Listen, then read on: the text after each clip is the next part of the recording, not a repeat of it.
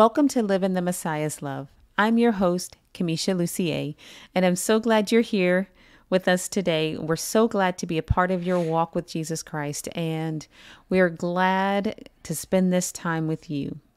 Before we get into the word, let's pray. Lord, we thank you. We thank you and we love you and we praise you and we celebrate you and we exalt your name, Jesus. Your name is above all names and above all things. And we just honor you and we declare that you are good and your mercy endures forever. Your tender mercies and your loving kindness do not fail. And we thank you, Lord, that you have been patient with us, that you have loved us tenderly and covered us with your blessing and your anointing. Father, I thank you for the listeners in the almighty name of Jesus. I thank you that you are surrounding them with faith, hope, and love, and your word does not fail. I thank you, Lord, for clearing up any difficulties that they're having in their life, for strengthening them with your Holy Spirit in their inward man and quickening their physical body. I thank you, Lord, for their finances. I thank you, Lord, for their families. And I just plead the blood of Jesus over them in the almighty name of Jesus right now, from the top of their heads to the soles of their feet and all the way around, inside and out, Lord, and their families and everything that pertains to them and them living the life that you have for them, Lord. We thank you for your word, Jesus. We thank you, Holy Spirit, for causing the word to come alive to us and guiding us into all truth and showing us things to come. We bind the hand of the enemy right now in the almighty name of Jesus. We cancel and cast out every bit of deception, every lie, every untruth, and every false thing that would come to steal, kill, and destroy and hinder the people of God from moving forward. We release you, Holy Spirit, to bring truth. Your word is truth. And we thank you, Lord, and we release the ministering angels to minister on the behalf of the heirs of salvation.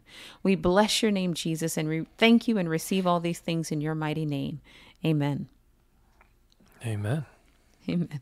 Well, thank you for being here again, darling. I'm so happy that you are walking this out with me and we can walk in this together and with you. We appreciate your time and your, just the blessing that you are. We got to do what the Lord called us to do. And he first called us to walk together and, in every area and aspect of life and ministry. So we're going to do that, and we're going to be obedient to the Lord and do his will above anything else. Amen. Amen. Thank you, Jesus. Okay. Thank you, honey. So today we are going to pick up with part 2 of the end of time's conclusion. So let's get back to our springboard scripture in Revelation 10, verses 5 through 7. Will you read that for us, darling? Absolutely. It says, "Then the angel whom I saw standing on the sea and on the land lifted up his right hand to heaven and swore by him who lives forever and ever, who created heaven and the things in it, and the earth and the things in it, and the sea and the things in it, that there will be delay no longer, but in the days of the voice of the seventh angel, when he is about to sound, then the mystery of God is finished, as he preached to his servants the prophets."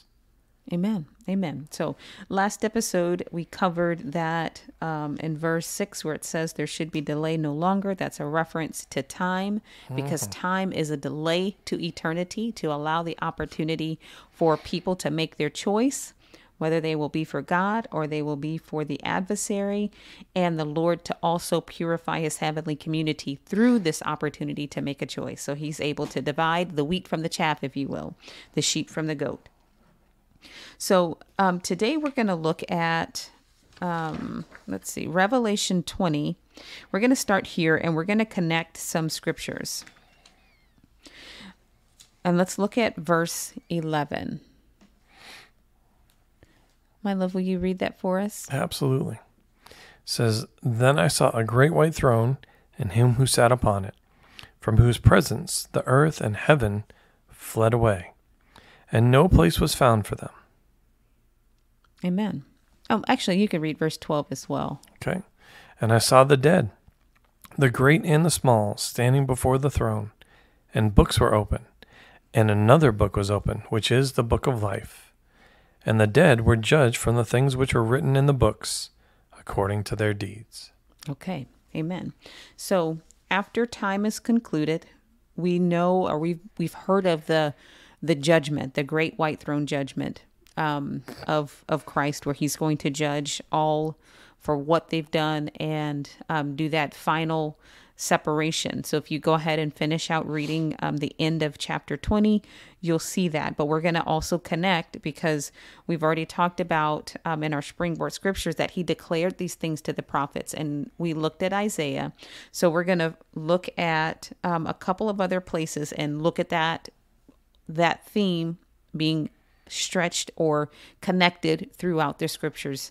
So let's go to Joel 3, verse 12. And I'll read verses 12 and 13. Actually, verse 14, I'll read to 14 as well. It says, "Let the nations be awakened and come up to the valley of Jehoshaphat, for there I will sit to judge all the surrounding nations. Put in the sickle, for the harvest is ripe. Come, go down, for the winepress is full, the vats overflow, for their wickedness is great. Multitudes, multitudes in the valley of decision, for the day of the Lord is near in the valley of decision." And if you keep reading, it does talk about the sun and the moon growing dark and the stars being diminished. Also talking about the judgment time, the great judgment. So let's go from there to, well, we can go to Revelation. No, we just read Revelation 10:7. We can go to Hebrews 9, verse 27 through 28. Sorry about that. I've got it if you'd like. Okay, thank you, honey. It says, "And inasmuch as it is appointed for men to die once, and after this comes the judgment, so Christ, also having been offered once to bear the sin of many, will appear a second time for salvation without reference to sin, to those who eagerly await him." Amen. Amen to that. So again, there's that reference to the conclusion of time and that judgment that will happen. And then we'll be able to proceed with the next phase that God has in mind. So when we left off in the last episode, we had read Revelation 21, talking about the new heaven and the new earth. And we had gone through this before, but we were looking at it this time to see just how the Lord sees the end of all things, or the end of time as we know it. We know that we are going to proceed in eternity, and the great separating that will happen at the great white throne judgment is to separate finally and permanently the people of God who will choose him in their life with their choice. They choose to serve him, and those that choose in their life to serve the adversary. Now, the gospel was preached to everyone, so they got the opportunity to choose Christ, and Christ came at an appointed time based on God's clock, so that it would be everyone would have the opportunity to make their choice and their decision. And again, the decision, whether or not it's been made, God is the only judge of that. He may share information with us or give us, insight, things like that. But he is the one that determines whether someone has made a decision for him or not. So let's go ahead and read verse 22, keeping in mind that God always tells us what he wants. He declares the end or the outcome before he gets started. He says, this is what I want to happen. And then he works towards that goal. So when we look at Revelation, we can see exactly what's on God's heart and exactly what's on his mind and exactly what he desires the outcome to be and what it shall be, because his word does not return to him void. You said verse 22 as from chapter 21 or just chapter 22? The whole of chapter 22. All right. Let's get to it. I just wanted to be clear for my own understanding and for the listeners. So, okay. Revelation 22 begins. Amen. Then he showed me a river of the water of life, clear as crystal, coming from the throne of God and of the Lamb in the middle of its street. On either side of the river was the tree of life, bearing 12 kinds of fruit, yielding its fruit every month. And the leaves of the tree were for the healing of the nations. There will no longer be any curse, and the throne of God and the Lamb will be in it. and his bondservants will serve him. They will see his face, and his name will be on their foreheads. And there will no longer be any night, and they will not have need of the light of a lamp, nor the light of the sun, because the Lord God will illumine them, and they will reign forever and ever. And he said to me, These words are faithful and true. And the Lord, the God of the spirits of the prophets, sent his angel to show his bondservants the things which must soon take place. And behold, I am coming quickly. Blessed is he who heeds the words of the prophecy of this book. I, John, am the one who heard and saw these things. And when I heard and saw, I fell down to worship at the feet of the angel who showed me these things. But he said to me, Do not do that. I am a fellow servant of yours, and of your brethren the prophets, and of those who heed the words of this book. Worship God. Mm-hmm. And he said to me, Do not seal up the words of the prophecy of this book, for the time is near. Let the one who does wrong still do wrong, and the one who is filthy still be filthy. And let the one who is righteous still practice righteousness, and the one who is holy still keep himself holy. Behold, I am coming quickly, and my reward is with me, to render to every man according to what he has done. I am the Alpha and the Omega, the first and the last, the beginning and the end. Blessed are those who wash their robes, so that they may have the right to the tree of life, and may enter by the gates into the city. Outside are the dogs and the sorcerers and the immoral persons, and the murderers and the idolaters, and everyone who loves and practices lying. I, Jesus, have sent my angel to testify to you these things for the churches. I am the root and the descendant of David, the bright morning star. The Spirit and the bride say, Come. And let the one who hears say, Come. And let the one who is thirsty come. Let the one who wishes take the water of life without cost. I testify to everyone who hears the words of the prophecy of this book. If anyone adds to them, God will add to him the plagues which are written in this book. And if anyone takes away from the words of the book of this prophecy, God will take away his part from the tree of life and from the holy city, which are written in this book. He who testifies to these things says, Yes, I am coming quickly. Amen. Come, Lord Jesus. The grace of the Lord Jesus be with all. Amen. Amen. Amen. So we say, Come.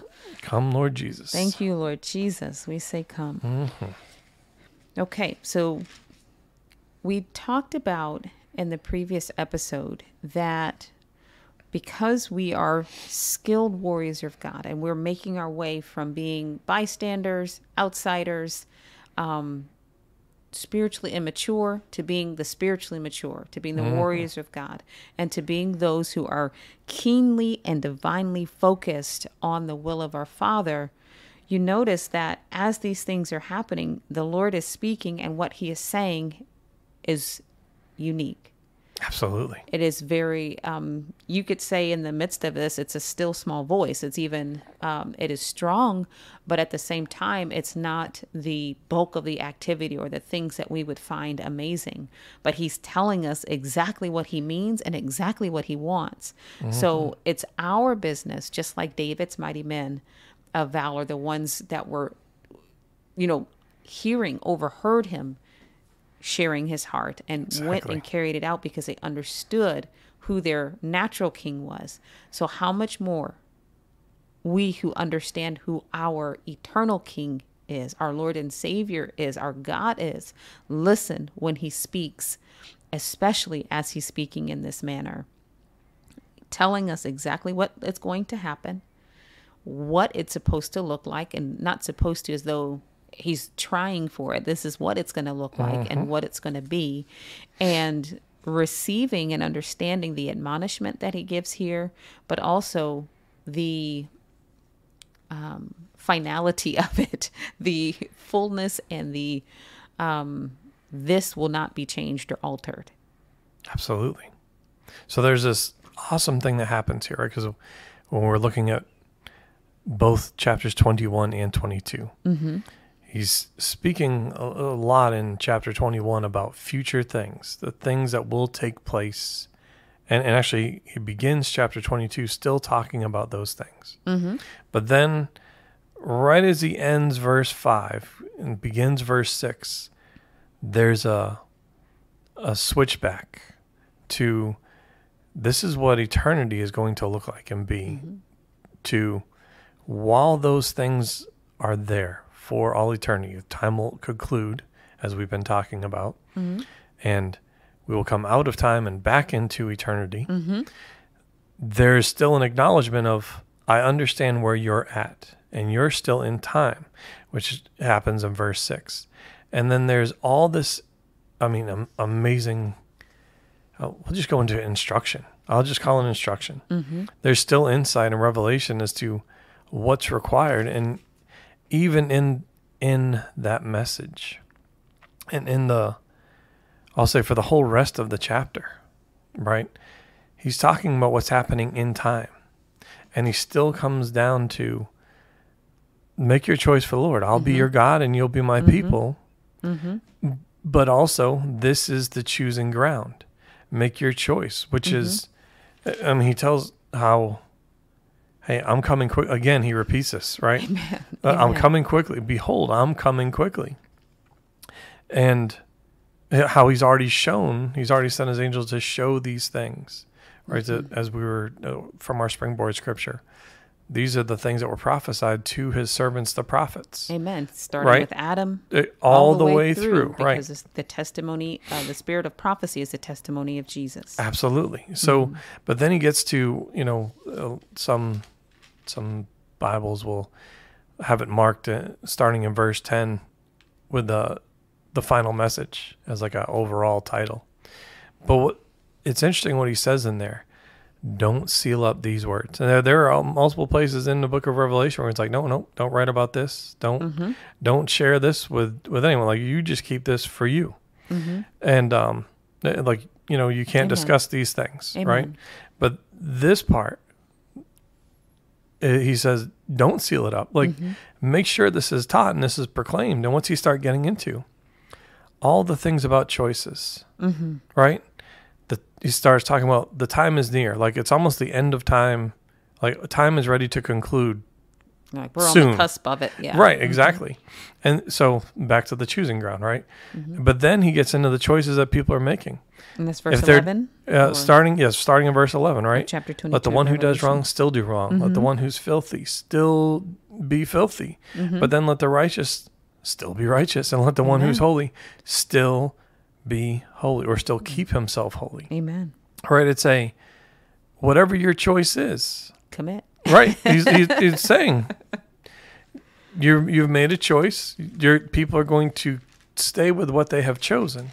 Now, the Lord is gracious, which is why he, even in there, he's like, hey, starting in verse 14, right? He again announces, from verse 12, he's like, again, hey, I'm coming quickly.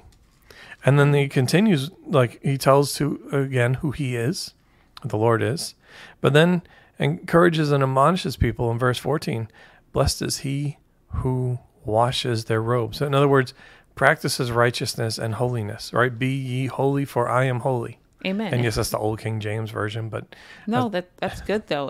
It says, if this is your choice, now carry it out. If you've chosen to name the name of Jesus Christ, then wash your robes. Do the work that's required to confirm the choice that you've made. Exactly. And what you were referencing in verse 11, like, make your choice. Stick with it. It's the same thing we talked about when he spoke to the churches about the lukewarm. He said, I wish you'd either be hot or cold. You tried to avoid making a choice, and that doesn't work here, right? You tried to straddle the fence, but God has no pleasure in that. Exactly.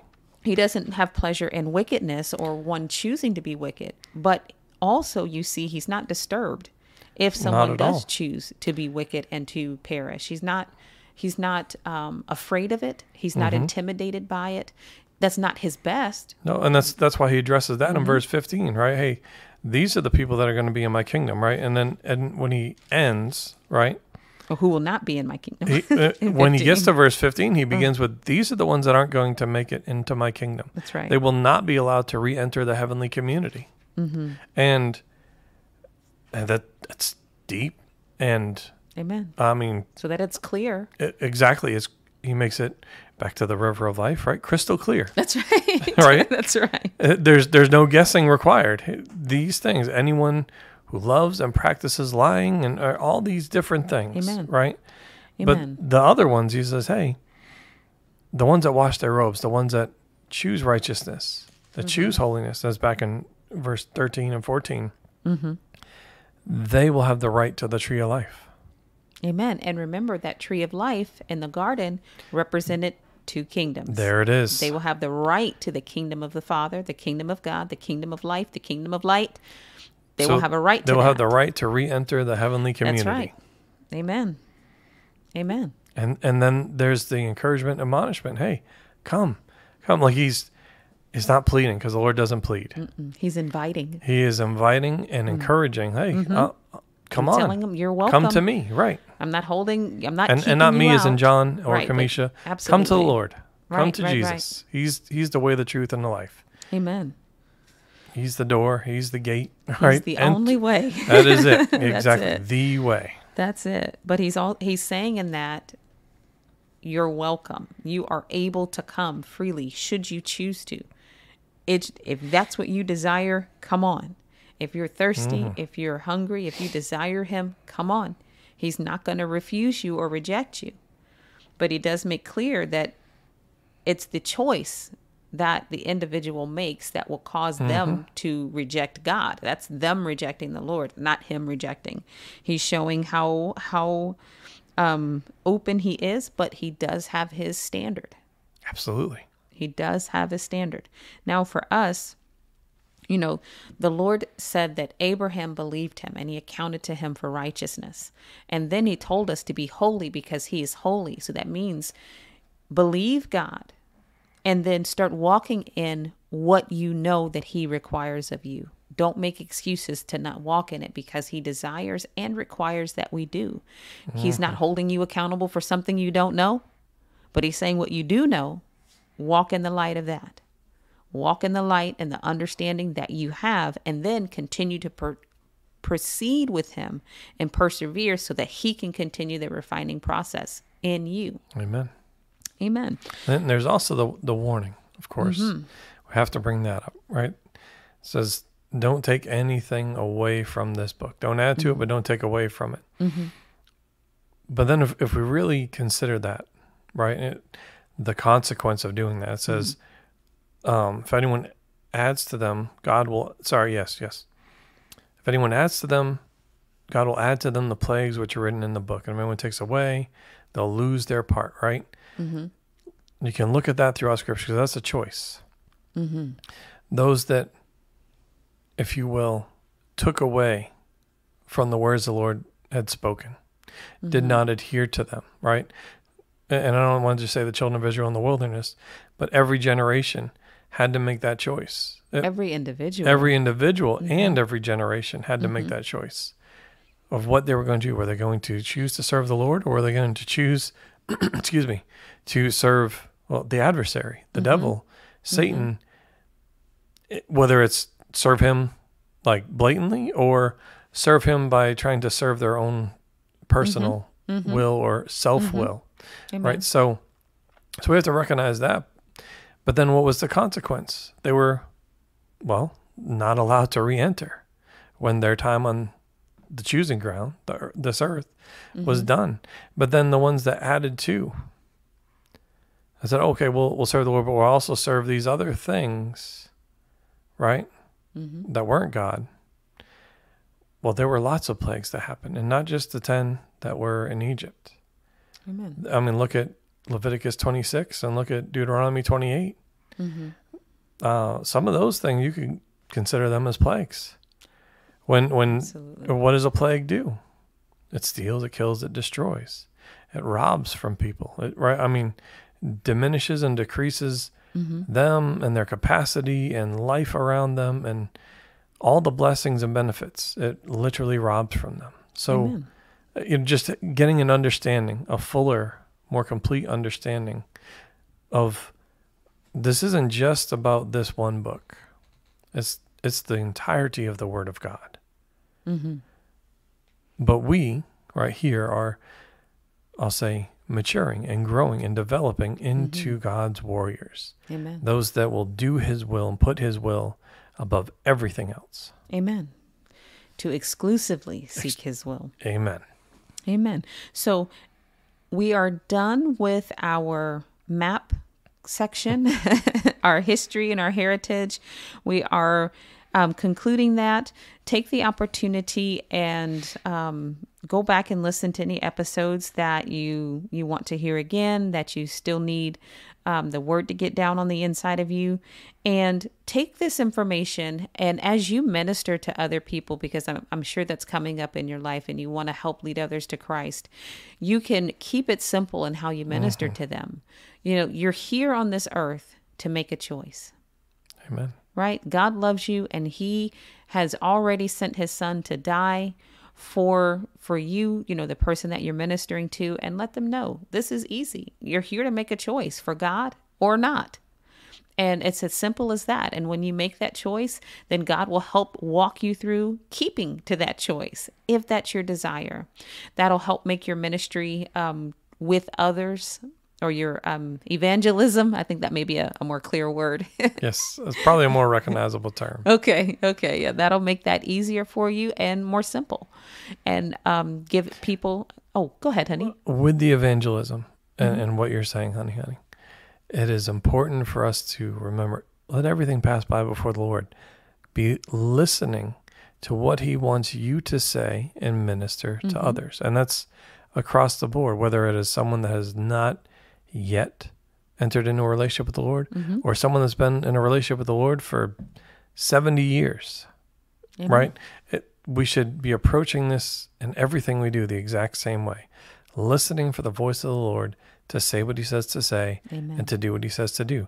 That's why it's written into the labs. And, what is the Lord saying to you? What is He wanting you to deal with? What is He ministering to you? Well, it's the same way that we should be approaching everything that we do.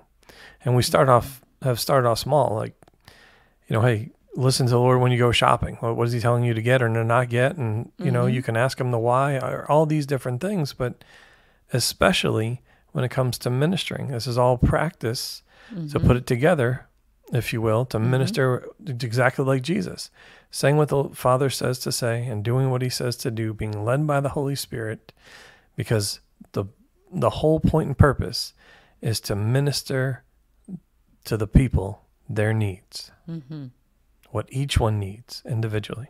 Amen. And only the Father knows what that is. Thank you so much for saying that, honey, and clarifying that. So Christ is the door, and we're here to choose the Father or not, and Jesus is the only way to the Father. So that'll help simplify your message, and again, also allow the Holy Spirit to minister easily to you, because you're not concerned about trying to get everything else formulated just right.